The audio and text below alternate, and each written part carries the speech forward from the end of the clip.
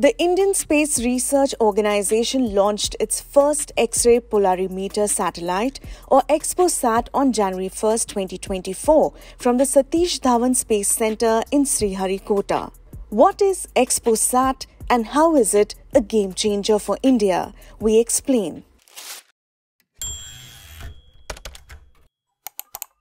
The PSLV C-58 rocket with primary payload XPoSat and 10 other satellites were deployed in circular low Earth orbit with an altitude of 650 kilometers and 6 degrees inclination.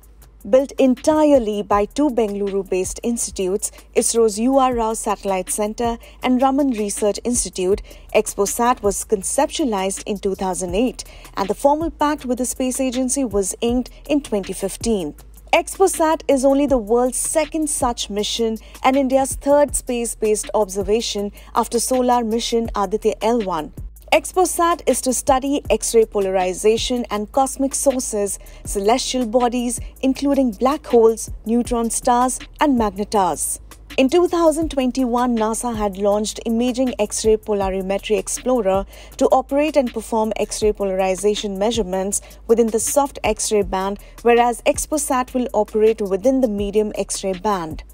It carries two payloads, POLEX, that is polarimeter instrument in X-rays, and XSPECT, that is X-ray spectroscopy and timing.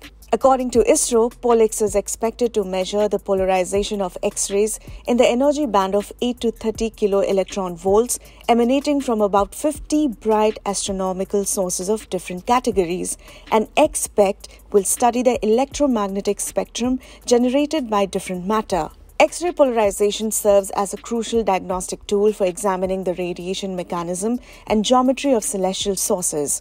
The insights derived from X-ray polarization measurements on celestial objects like black holes, neutron stars, and active galactic nuclei hold the potential to significantly improve the understanding of their physics.